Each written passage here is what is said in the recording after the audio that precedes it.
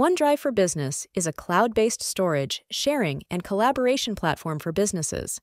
But what if you're running a startup with limited needs and budget? What if your business doesn't need many of those features? You can save a lot of cost by migrating your files to a standard OneDrive account. Here's how. Using Easy Cloud Manager. If you're a beginner, Microsoft Power Automate can be complex.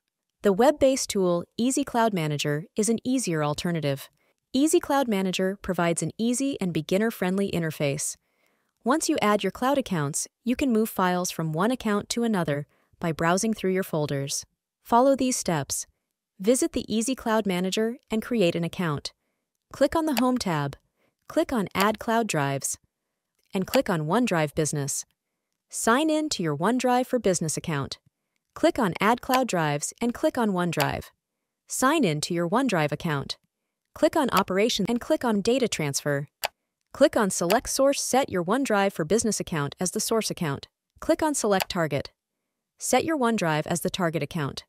Select the folders in your source drive you want to transfer. Select a destination folder from the target drive. Click on Transfer now.